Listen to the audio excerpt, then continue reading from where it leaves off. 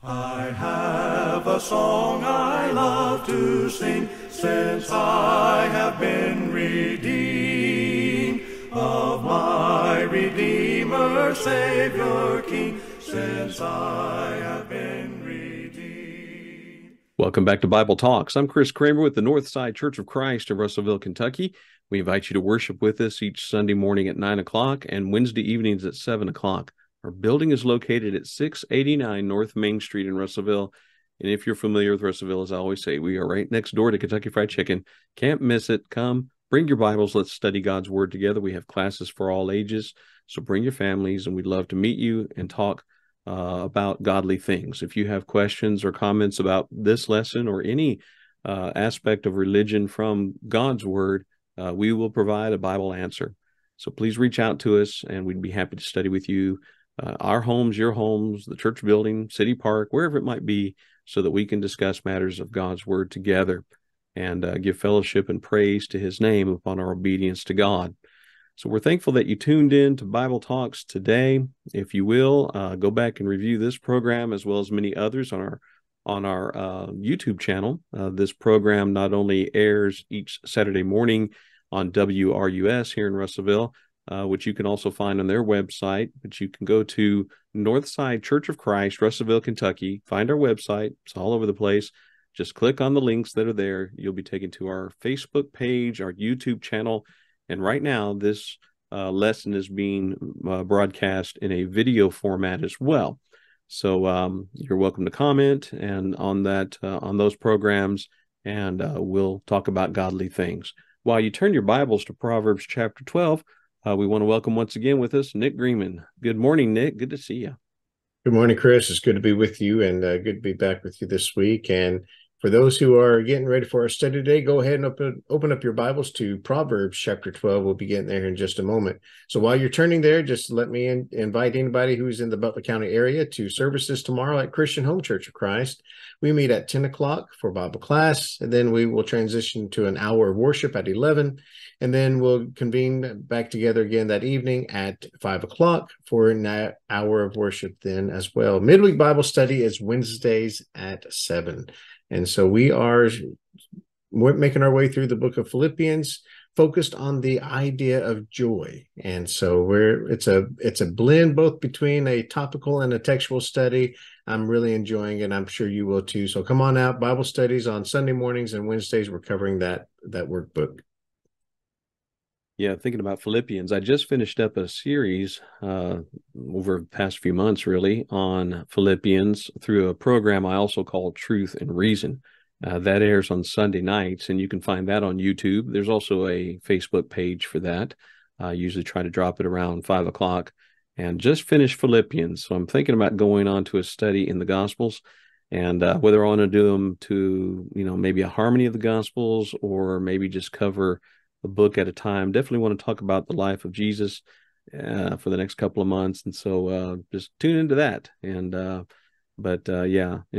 join Nick over at Christian Home in Morgantown if you're in that area.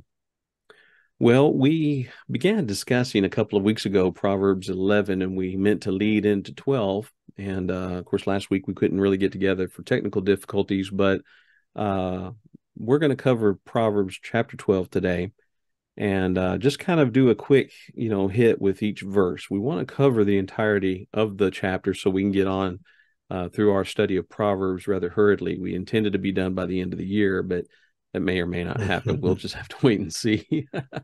But it's a great book. We don't want to overlook anything.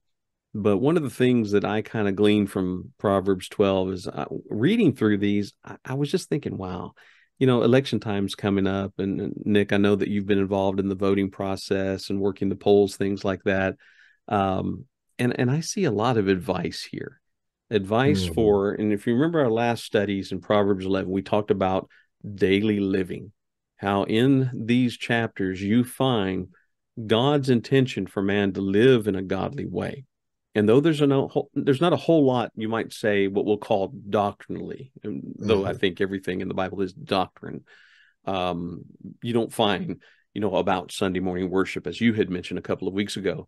You don't find, these steps of obedience and baptism into Jesus and things like that in the book of Proverbs, but you find the wisdom and the daily life, the character that we need to have in order to properly process the wisdom of God. Mm-hmm. And everything, the basis of everything is God, of course. So when I was thinking about election advice, I'm thinking, you know what? Every politician needs to read these things. Every politician needs to read Proverbs chapter 12. Proverbs 31 specifically mentions politics in regard to a mother teaching a king of a nation.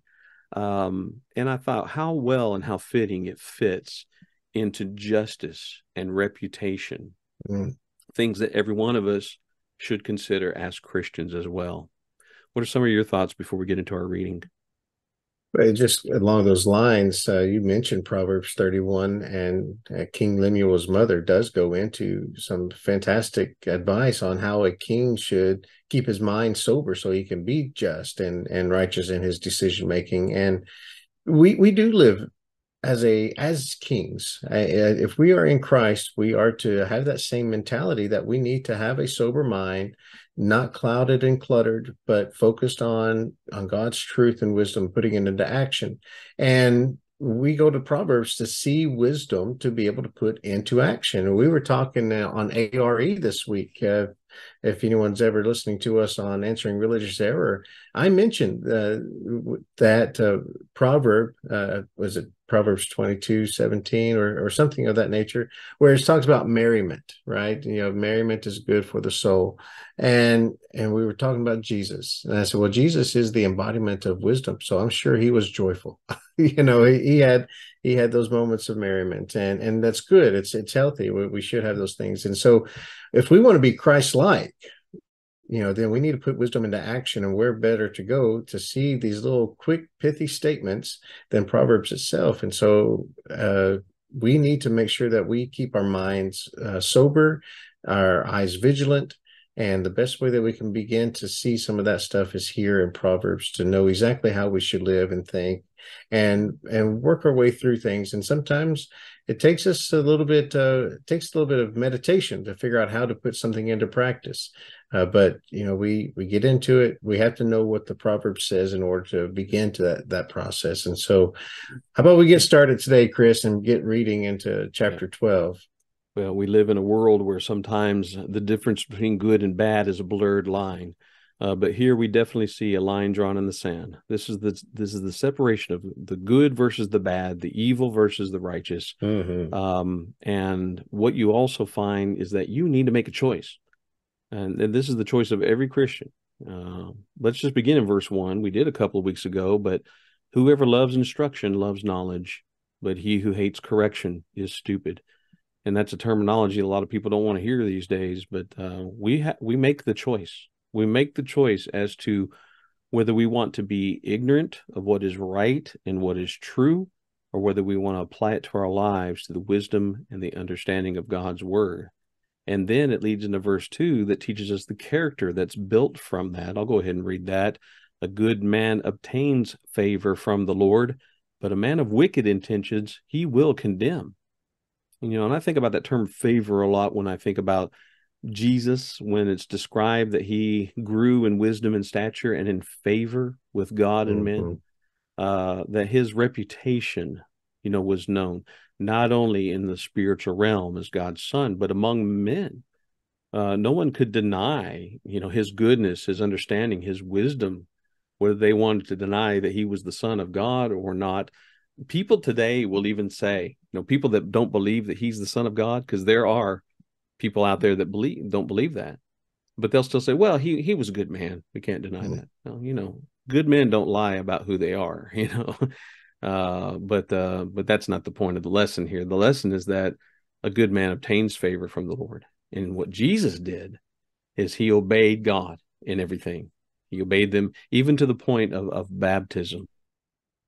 So, Nick, take us into some of the further verses and let's tie all these things together. Yeah, verse 3 says, a man is not established by wickedness, but the root of the righteous cannot be moved. And, it's amazing how many times people try to justify an action, the end justifying the means kind of thing. And they think, well, sometimes it's okay to do a little wickedness to establish something positive. Well, that's not true at all. You're just fooling yourself. Be righteous, have integrity of character.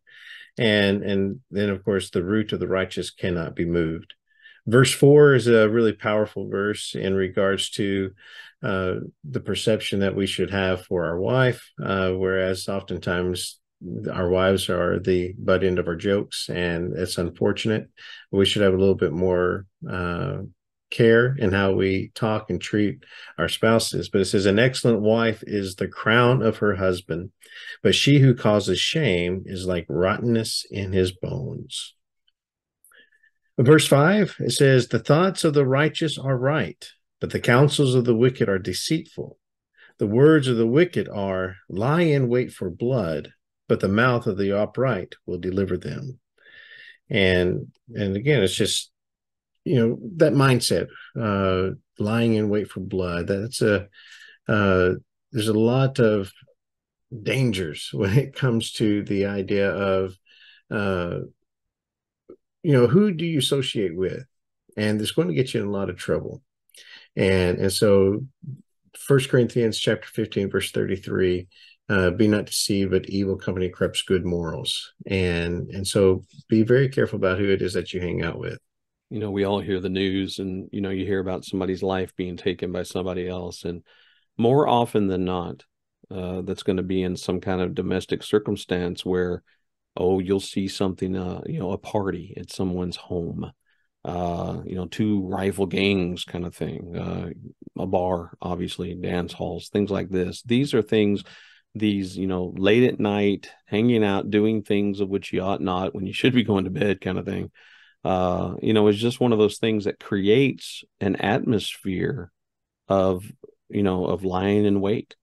People easily get, especially when drugs are involved or alcohol, things that inebriate the mind. They muddle the mind, they mess up a person's thinking, and the next thing you know is they want revenge, for everyone that's wronged them. We've seen way too much violence going on in the world today. But you take a righteous person, he doesn't think that way. God teaches us in his word how to correct a problem. And going back to the previous verses that you read, we need to be lifting one another up, as a husband should lift up, her. I mean, what do you do with a crown? You have to lift it up above your head. And that may be a stretch of an analogy, but, that's the way we need to treat our wives. When you look at a man not established by wickedness, what we're talking about is the reputation of people. And what you do, one act that you do may stick with you the rest of your life. Even if you repent, even if you make things right, there are always going to be people in life that remember that one thing that you did. And sometimes it's very hard to live down a foolish reputation, maybe that you established in your youth. Whatever it may have been. It may have not even been on purpose, but that's why we should be extra careful in everything that we do, that our reputation is like a light that shines in the darkness. Going on in verse 7 kind of shows a conclusion to some of those things. The wicked are overthrown and no more. This is somewhat, and I think I made mention of this in one of our programs recently, is that a lot of the Proverbs kind of end like this, in regard to the end of the wicked and what becomes of them. One thing I like about chapter 12, it actually ends on a positive note. Verse 28, the way of righteousness is life. In its pathway, there is no death. So we will have a wonderful existence. Now, this doesn't mean that the wicked cease to exist. And one thing, wickedness will cease to exist, but those that have committed wickedness will have eternal condemnation. We're looking at all the way to the end of judgment itself, and where our eternal souls will end up, because we will all face an end. But what will it be the beginning of? And for Christians living their lives righteous in the sight of God, it's going to be the beginning of wonderful things, and a place that I think we all want to be. And it says in verse 7, the house of the righteous will stand. And that's not just in the end, but that's in life too. That's in the blessings of life as well. And then you still have the reputation that we have here on the earth. We should have. Verse 8, a man will be commended according to his wisdom, but he who is of a perverse heart will be despised. You know what I think is interesting about this verse is that's true even among the evil. Those that are not righteous, they still want to be treated with fairness. They still want to be treated right. They don't want people lying to them. They don't want people fighting with them. They still want all the good things in this life. Isn't it ironic, though, that they wouldn't choose the righteousness of God in order to obtain it? What are some of your thoughts, Nick?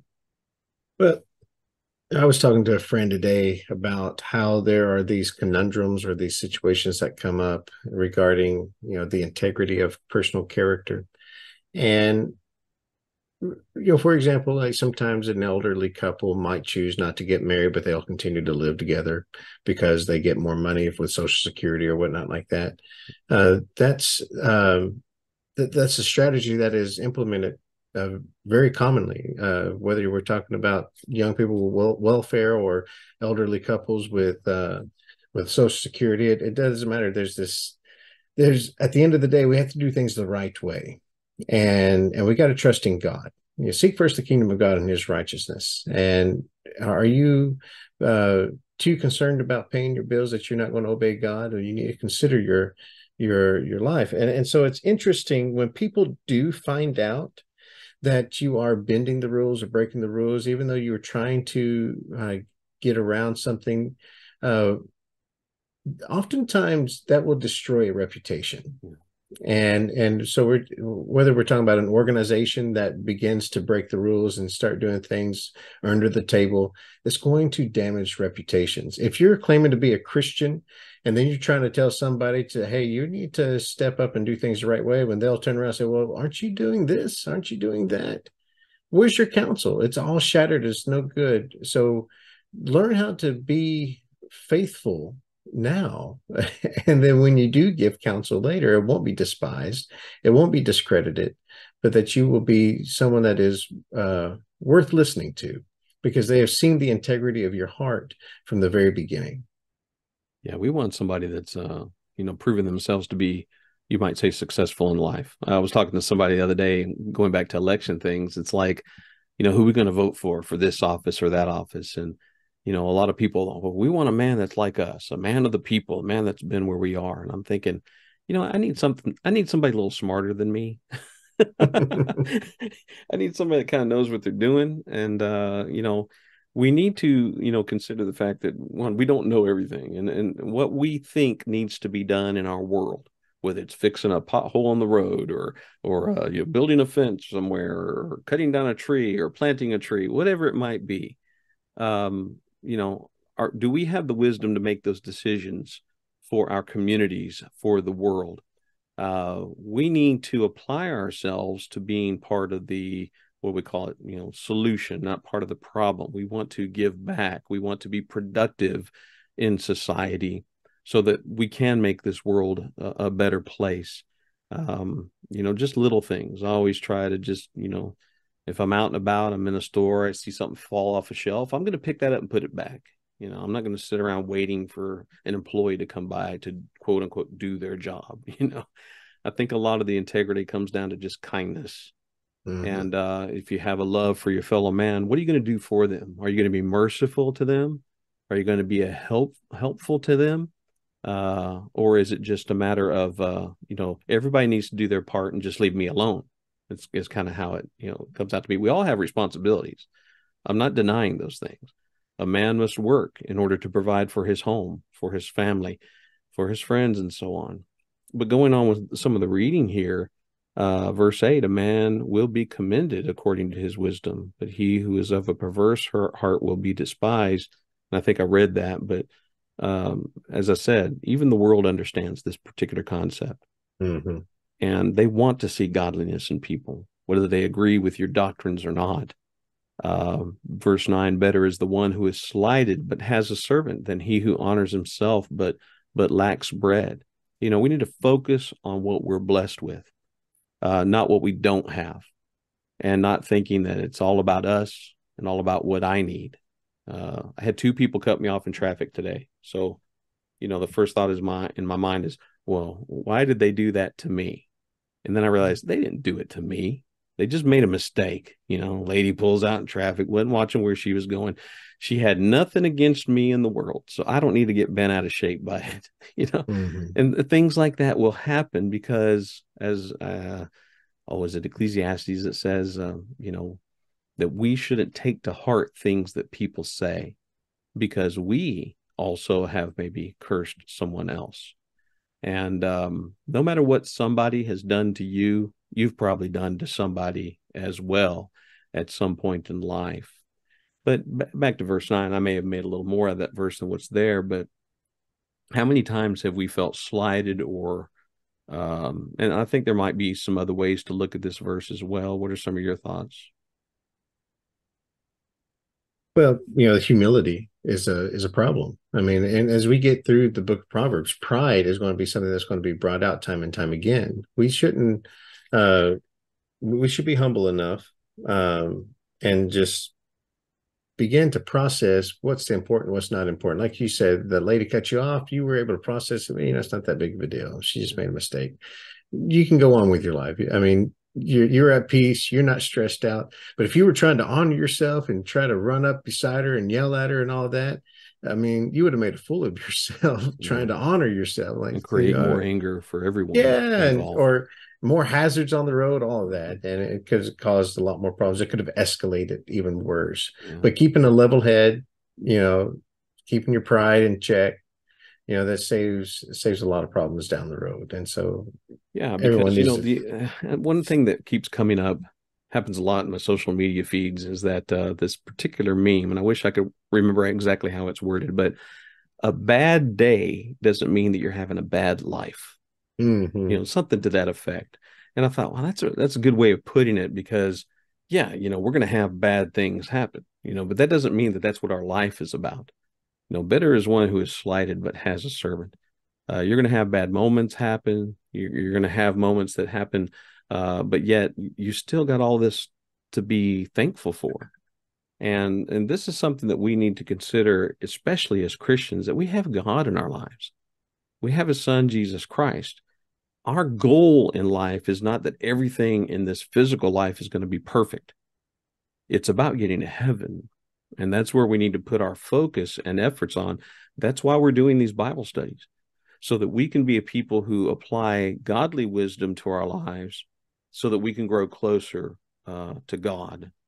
And verse 9 talks about, those that honor themselves.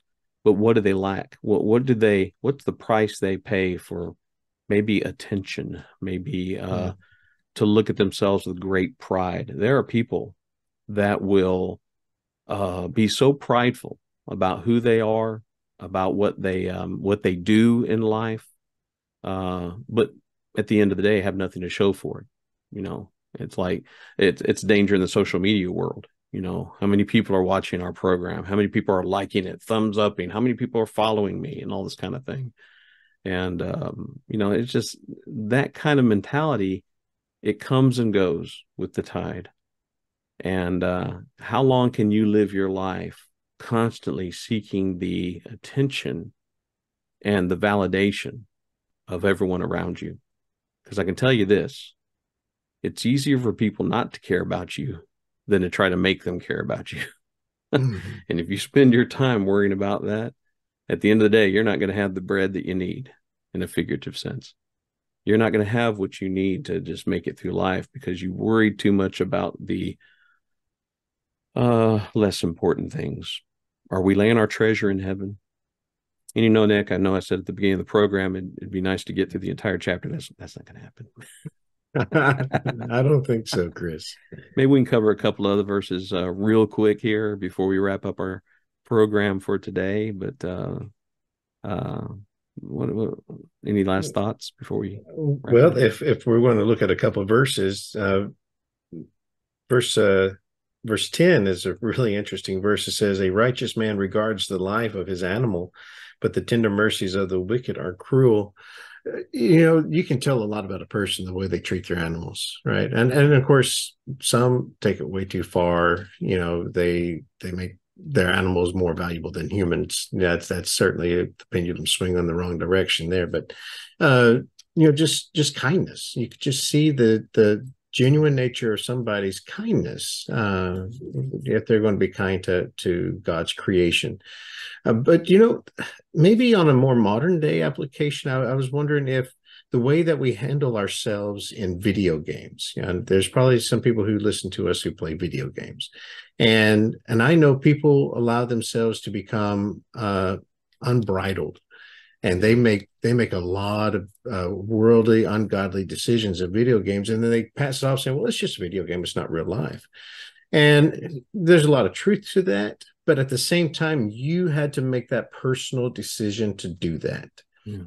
And so the way that you conduct yourself in the video game, maybe that needs to be put in check too, because it highlights what's in your heart that you're allowing to be expressed, because there's no consequences, quote unquote. Mm-hmm. But there is a very serious consequence in your heart that's being done. So when I read that, I was starting to think, I mean, that's important. That's an important concept to really meditate on, especially as a modern day application. I think you see it too in a lot of violence that's out there. People tend to live vicariously through video games and things that they do. Like you said, we may have some listeners that are, that's part of the modern day thing. I don't play games. I was never good at them, so that's one reason I never really got into it. But you've always played those shooter games or things like that, and especially when it's taking the life of someone else. One of the things they do in movies is they'll take the life of a human being just like that, but at the end of the show, they'll always tell you no animals were harmed in the making of this film. That's because there's just a sensitivity that people have toward, and I'm just going to use the term lower life form in a case like this, just to put an emphasis on the fact that if you can't have respect toward the lower life forms of this life, animals and things that have a life cycle, can certainly take care of themselves to an extent, but if you don't have a consideration for them, then how in the world can you turn around and treat man the way that you do? Some people love their pets more than they love people. That needs to change. I'm not saying love your pets less or whatever. I'm just saying, let's have an equal attitude of love from your heart, from who you are as a person, not just weighing somebody's worth. And, people have souls. People need to be taught the gospel and need to have a hope of a home in heaven with God someday. And that's our goal. That's our duty. And the way that we treat the lower life forms in this life, except spiders, right? That's not included. Am I right about that? Little joke there, but no, if they're outside, I let them be. Inside, it's kind of a different story. But anyway, I'll save that for another program. I don't want to be hypocritical here, but let's read the end of verse 10. The tender mercies of the wicked are cruel. I mean, I mean, is that twisted? The tender mercies of the wicked? You can't even count on that. Yeah. How do we trust in one another? How can you even trust in the wicked when they're smiling at you, when they're doing things? And I've met people in life that would do anything for you, but it would cost you. I've met people in life that we'll just say, give you the shirt off their back. But boy, it would cost you in return. And there was just a sense of cruelty in the smile of a wicked man. And maybe that's where he's going with this, but that's about all we have time for in our program today. I was hoping we could end on the positive note, but we do in our understanding of teaching is to bettering our character in our daily life, looking forward to what we want to be and making the choice between good and evil. Living for God is always good. And so when you're out there, voting, when you're out there applying yourself to a job in life, when you're doing something for somebody, give it your all, give it your best, do it out of love and out of care, and not so much out of obligation. We'll pick up with verse 11 next week and try to get through the rest of the chapter as we look through these tidbits of information of this daily life. and of justice, of reputation, and how we can build on that as Christians and as citizens. Any last thoughts, Nick? We'll just shut it there. Okay. Look forward to seeing you next time. I want to thank everybody for joining us today on Bible Talks. Continuing your studies of Proverbs chapter 12. We'll get to these things eventually, but we hope that you glean a little bit of something through our discussions of these verses so that we can apply these things to our lives and be thankful to God. Thanks for joining us today, and we hope to see you next time on Bible Talks. Since I have been redeemed, since I have been redeemed, I will glory in his name. Since I have been redeemed, I will glory in my Savior's name.